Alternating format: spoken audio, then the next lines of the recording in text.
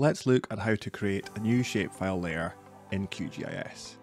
I've started with a blank project, then I added the OpenStreetMap layer from the XYZ tile section in the browser.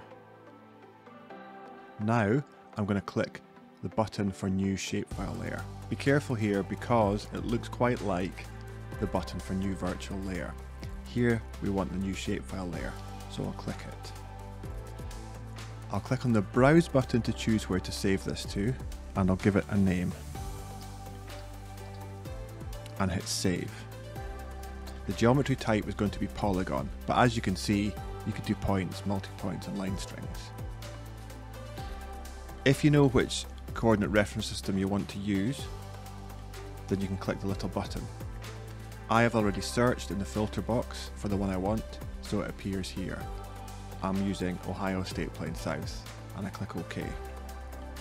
I want to add a new column that will appear in my new layer, and it's called area, so I'm going to add that to the fields list. This will appear as a new column in my attribute table once I'm done. Then I click OK.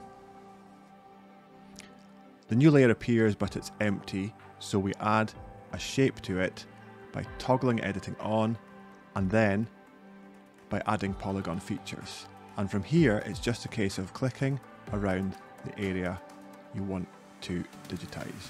If you make a mistake, press the backspace button, and that will delete the previous vertex. Press escape if you want to start again. I'll pause the video and I'll draw around the interstate here.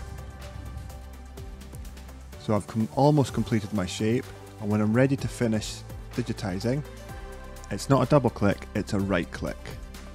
And then in the area, I'll call this Columbus and click OK.